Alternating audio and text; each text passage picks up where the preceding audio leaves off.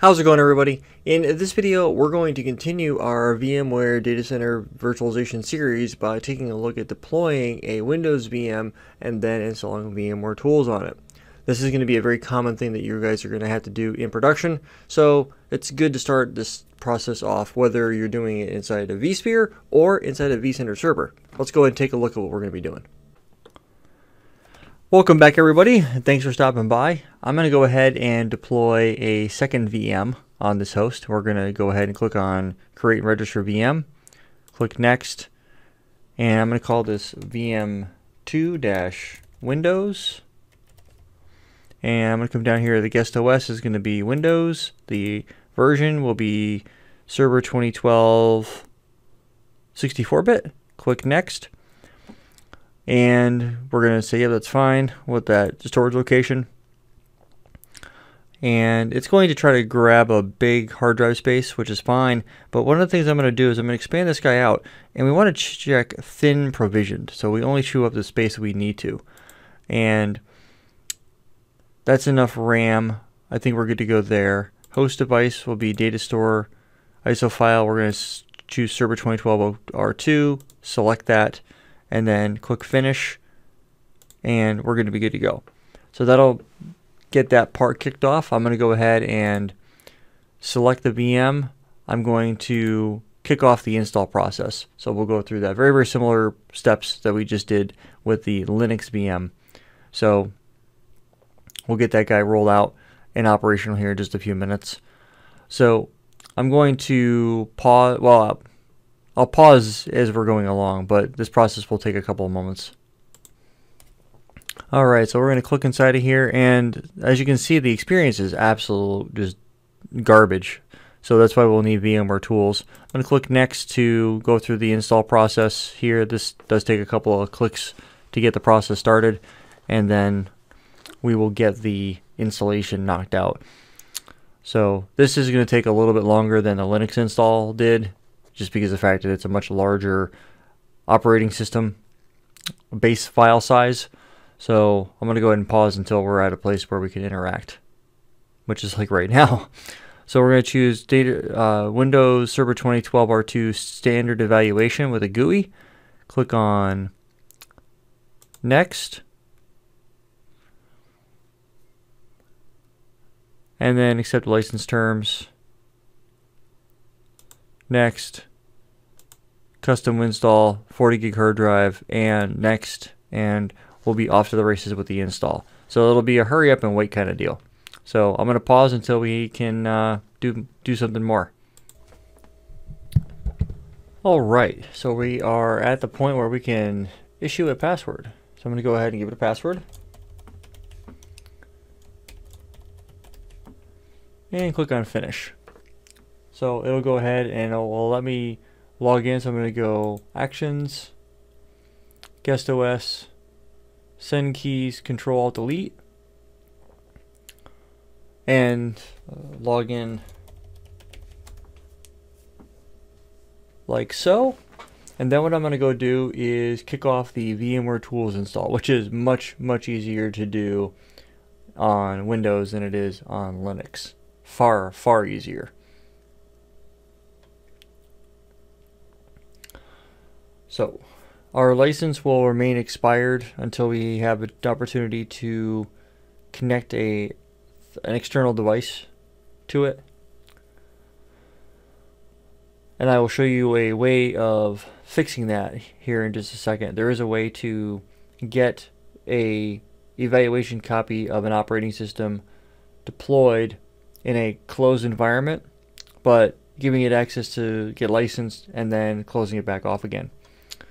So we go ahead and minimize Server Manager. Let's go to Actions.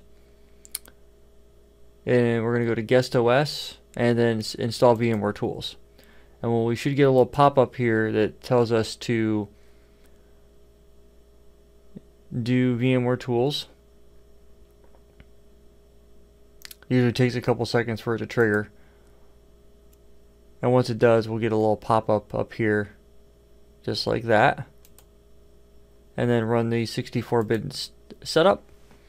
And then we'll be able to go forward and we will install VMware Tools, we'll reboot, and then I'll show you guys how to get the license taken care of. It's actually pretty simple to do.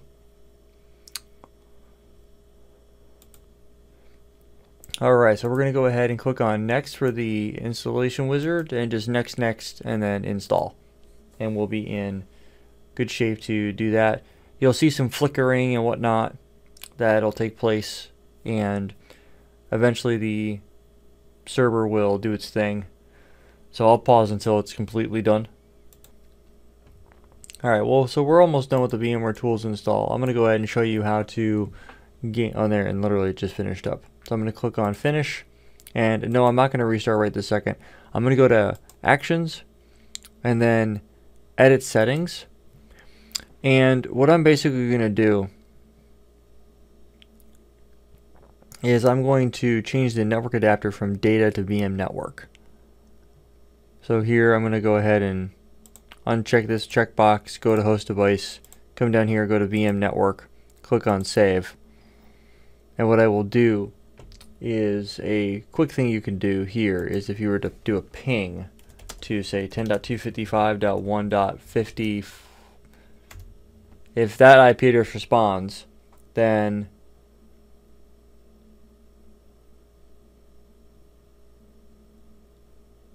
I get a destination host unreachable. So if I go to that responds. So what I'm going to do is I'm going to right click here, change this IP address to be that IP. So Ethernet 0, properties, IPv4, properties, and then in here 10.255.1.55. That is what I just pinged, right? 50. Okay. I'll make that a 50/24 and 10.255.1.1, and then quad 8 will be my Google or my DNS server. And then I'm going to click on OK, close, and I'm going to then go to the start, and then yes, we want to, I'm going to click no, and which now we have internet access now. If I go to here and I type in Charlie Mike Dave for the command prompt,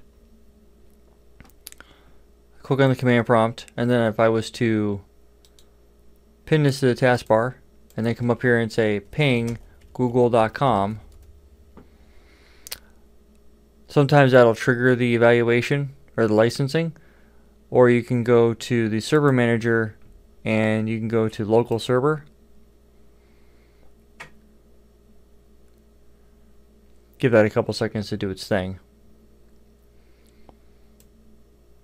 and then it says it's activated right there. If we were to refresh that, I'm going to go ahead and minimize. It says that it's activated, but it says the Windows license is expired. So what I'm going to do is I'm going to go ahead and click on the start menu, go up here to the power button, and then restart, and click on continue. So that'll reboot, and hopefully when it reboots and we can bring it back online, it'll be licensed and we'll be good to go. Alright, so the server rebooted, so we're going to go to actions, I'm going to go to guest OS and send keys, Control-Alt-Delete. We go ahead and log in again. And there we go. Excellent. So sometimes the reboot is all that you need to do. So I'm going to go ahead and bring this down just a little bit so we have a little more real estate to play with. And I'm actually going to go back to the edit settings. And I'm going to go ahead and pull this up.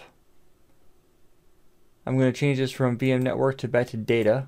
And because there's DHCP enabled, I'm also going to go right click here, because it won't, even though that it's there, it won't actually get an IP address. We'll go to here, Open Network and Sharing Center, Ethernet 0,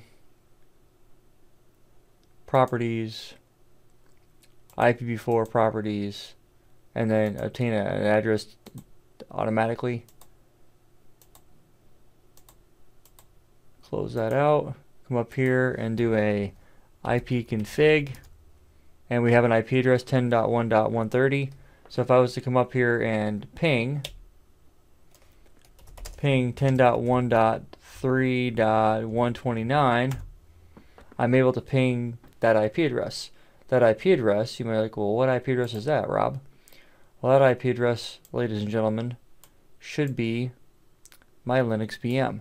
So let's go ahead and pull the Linux VM up. Go ahead and log in real quick to the server.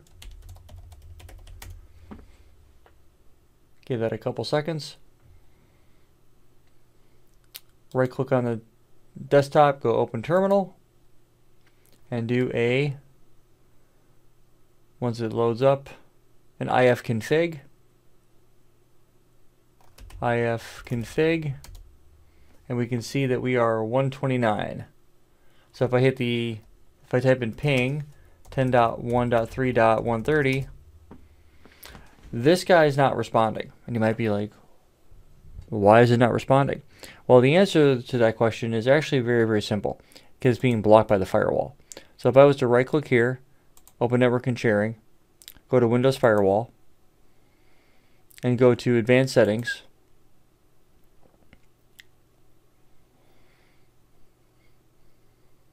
we know it's not any blocking at the port group level because we were able to ping from Windows to Linux. The server has a implicit deny rule. So we're going to go and create a new rule, custom rule, and we're going to go ahead and, let me stretch this out just a little bit more. And we're going to say, yes. We're going to click on next. Next, we're going to go ahead, the protocol type is going to be ICMP-v4, and then next, next, next, next, and then in here, ICMP_in. Click on finish. And now we have a rule there, and now the ping, notice that the ping starts to work right away. So that, ladies and gentlemen, tells me that everything's working the way that it should be. So we have communication working, and everything is good. So that, ladies and gentlemen, tells me that I am operational. So we've covered several different aspects so far of, and this is basic VMware, ladies and gentlemen. This is basic VMware. This is nothing complicated yet. Keyword yet. So with that being said, I want to thank you guys for hanging out with me, and I will see all of you in the next video. Thanks, everybody.